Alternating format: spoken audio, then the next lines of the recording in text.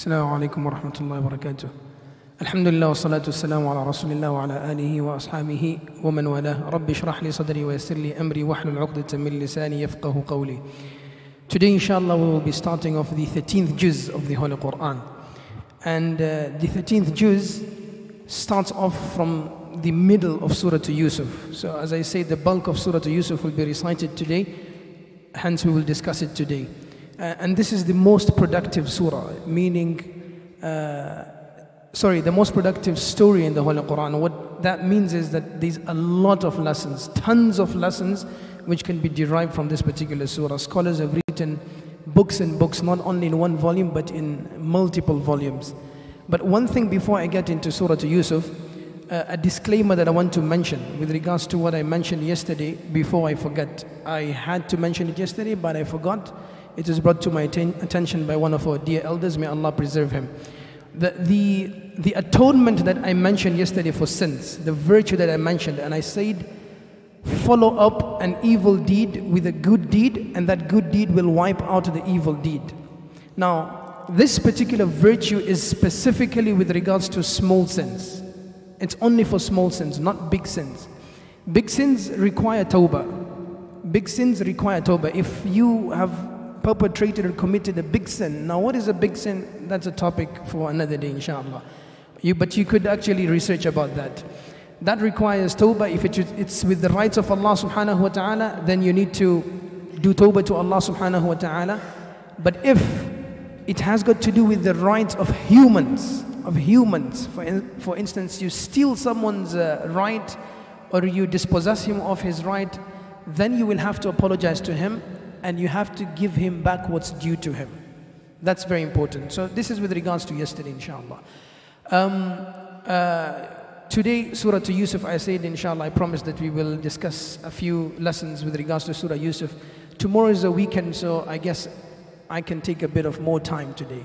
Everyone is at calm, inshallah. Now, Surah Yusuf is very long. It's very extensive. There are so many lessons and events that happened, and Yusuf alayhi salatu wasalam went through multiple events. I'll just give you a run through the events that took place in the life of Yusuf alayhi salatu wasalam very quickly, without going into the details and the nitty-gritties. First and foremost, Yusuf alayhi salatu wasalam sees a dream, very beautiful dream. He sees a dream. What's the dream? رَأَيْتُ أَحَدَ عَشَرَ كَوْكَبًا. He says to his father that I saw 11 stars. وَالشَّمْسَ وَالْقَمَرَ, and the sun and the moon, 13 celestial objects prostrating before me. Now Yaqub alayhi salatu wasalam was a prophet. He knew what the dream meant, but he did not interpret it to Yusuf alayhi salatu wasalam. All what he told him, what the Quran mentions, is don't mention this dream to your brothers. I'll get to that point. Somehow the brothers get to know the dream. They're filled with envy and jealousy. They plot and scheme against him. They grab him, abandon him, take him away from his father, ditch him in a dark well. He stays in a dark well for a couple of days. A caravan passing by picks him up, takes him to Egypt. He is sold in the markets of Egypt. I mean, this is a prophet to be. He's sold in the market of Egypt as merchandise. وَشَرَوْهُ بِثَمَنٍ بَخْسٍ. The Quran says that he was sold at a pittance. He was sold at no value at all. The governor of Misr bought him. And he comes home with him and he tells his wife that look after him very well. He gets into another test. The wife of the governor gets infatuated with Yusuf alayhi salatu wasalam, and she accuses him. She wanted to indulge in haram with him. Allah subhanahu wa ta'ala somehow protects him. She puts the blame on him. He carries the back and he is sent into jail. And he lives in jail for many years. Many years. And then he comes out of jail. Then now the story takes a spin. Then comes the good times for Yusuf alayhi salatu wasalam. He's vindicated, he's proven innocent, and then he becomes the governor of Egypt. In fact, the ruler of Egypt. Then Allah subhanahu wa ta'ala brings back his brothers to his feet. And they don't know him. In the court of Yusuf alayhi salatu wasalam, Yusuf alayhi salatu wasalam recognizes each one of them by their faces. وَهُمْ لَهُ مُنْكِرُونَ. But they know nothing who the person on the throne is. He takes his time. Allah subhanahu wa ta'ala makes things easy for him. He takes Binyamin, his brother from his mother, with him, keeps him with him, and then a couple of years pass by. Yaqub alayhi salatu salam, all this period, and this is decades by the way. This is decades. It just didn't unfold in 2 days, 1 week, 1 month. It's decades. Yaqub alayhi salatu salam, out of sadness due to the loss of his most beloved son, Yusuf alayhi salatu salam, he goes blind. وَبْيَضَّتْ عَيْنَاهُ مِنَ الْحُزْنِ فَهُوَ كَظِيمٌ. He cried so much in his life that he went blind. Umar radiallahu ta'ala anhu, when he used to recite this surah in Salatul Fajr, most often he used to read this surah, and he was murdered, assassinated. He was stabbed when he was reciting the surah. He said he used to reach this ayah, وَبْيَضَّتْ عَيْنَاهُ مِنَ الْحُزْنِ. He used to pause and get into, he used to sob so profusely that the entire masjid filled with the Sahaba used to weep. Nonetheless, then Yusuf alayhi salatu wasalam's dream materializes. They come to know that the guy on the throne was our brother we ditched in the well. And then the dream that he saw decades back, probably 40, 50 years down the line, materializes and transpires. And what was the dream? 11 stars that manifested to be his 11 brothers. And the sun and the moon, his mother and father, prostrated before him. Now that was a prostration of honor at that time, or those nations, they used to have that. We don't have it in our Sharia anymore. Hence we can't bow before anyone, we can't do sujood to anyone other than Allah subhanahu wa ta'ala. Now this is the story of Yusuf alayhi salatu in a nutshell. What do we learn from this? I might point out probably just 3 lessons. Number 1 is, if you have a dream in life, and I'm not speaking about a dream that you see at night, I'm speaking about life dreams, aspirations. If you have an aspiration, a desire, or a dream that you need to fulfill, know that before it materializes, you might go through so many things. Excuse my language, but what we use in our times, the normal lingo is that I went through hell before I got to this point. This is exactly what Yusuf alayhi salatu salam went through. Not only was he abandoned by his family, his brothers, not only was he neglected, not only did he had to spend days without food and drink in the darknesses, isolated in the world, not only was he accused, was his honor denigrated, not only did he remain in jail for years, but so many things happened to him. Then his dream materialized. Whenever you're going through this process in life, understand that Allah subhanahu wa ta'ala is behind the will. Understand that the person who put you through those predicaments and plights that you're going through is the very same Allah subhanahu wa ta'ala who will remove you from that and make you see light.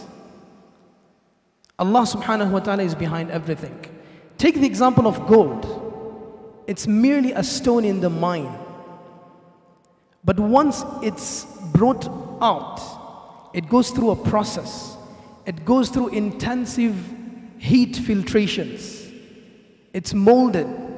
It's hit up with hammers or anything. Then it is turned into something. The redundant elements from it are separated and removed. Then it turns into a necklace or a ring. Then you see it with that price tag in an expensive mold or in the form of a 24-karat gold bar. But before it got there, think what it went through. Same thing in life. Before you reach that pedestal, before you reach the pinnacle of your life, you will have to go through a lot of things. And when Yusuf ﷺ got there, you know what was his dua? Allahumma Rabbi qad ataytani min al-mulk. You have given me the entire empire of Misr. وَعَلَّمْتَنِي مِن تَأْوِيلِ الْأَحَادِيثِ. You taught me the interpretations of dreams. فَاطِرَ السَّمَاوَاتِ وَالْأَرْضِ. You're the one who created the heavens and the earth and the universe entirely. أنت ولي في الدنيا والآخرة. You're my guidance in this world and in the hereafter. This was his conclusion. توفني مسلما. Give me death upon Islam.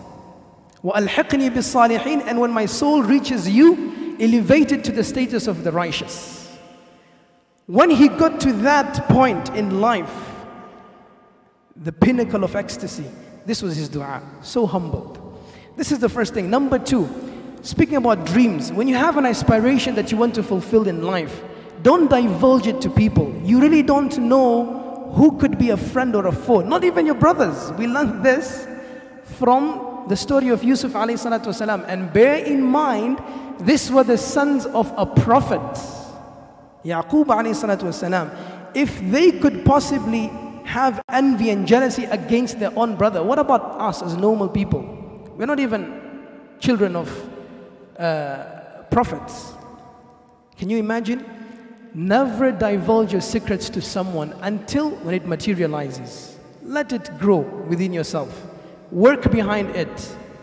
Only, even the Prophet ﷺ said, if you see a good dream at night, if you see a good dream, narrate it to only a person you're comfortable with. A person who you know is a bona fide brother or a bona fide, genuine, true friend. But in these days and times that we live in, Allah knows best who that person could possibly be. Number 3, something very important we understand from this story is al-aynu haqq. The evil eye is a reality. The evil eye is a reality. We spoke about hasad, another very dangerous spiritual sickness, the evil eye. We out there are exposed to thousands of eyes. Who is casting an evil eye against you is known to Allah subhanahu wa ta'ala only. If you do not take the preventative and protective measures that is required of you, then you are putting yourself into danger by your own self. At the end of the day, you should blame your own self. You should blame your own self. How could we protect ourselves from the evil eye? Most importantly, your morning and evening adhkar. Wallahi, thumma wallahi, thumma wallahi, I swear in the masjid, if there's anything that can protect you from hasad and the evil eye, is your morning and evening remembrances. Because the Prophet ﷺ said, if you recite that, nothing in the heavens, nothing on earth can harm you. Even if a person, 1,000 people are casting an evil eye against you, it will not, it becomes like a solid, cemented barricade around you. It hits it and it bounces back without affecting you. These days we have apps. Download it. Read those adhkar. Sit after Fajr 10 minutes. After Maghrib 10 minutes. Read them. Go through them. Ayatul Kursi morning and evening. The last 3 surahs, the last 3 quls morning and evening. Before you go to bed, do it. These are things the Prophet ﷺ gave us. These are things the Prophet ﷺ gave us. Another thing is, don't flaunt your bounties before people, specifically in the realm of social media. Don't go around taking pictures of yourself and your day and posting it like, you know, this is what I'm having for lunch, this is what I'm buying, this is what I'm getting a new job and this. And sometimes people pretentiously post things they don't even own to impress people who are not even bothered about them. Buy things they can't even afford. How about we could take selfies of our own hearts and our own selves and post it on social media and see what the reactions would be? If ourselves, we could like to see our souls and how dirty they are. May Allah subhanahu wa ta'ala give us the ability to understand. May Allah subhanahu wa ta'ala give us I would advise everyone to go read Surah to Yusuf, and understand the lessons that are there. They're very valuable lessons. May Allah subhanahu wa ta'ala give us the ability to do that. Wassalamu alaikum.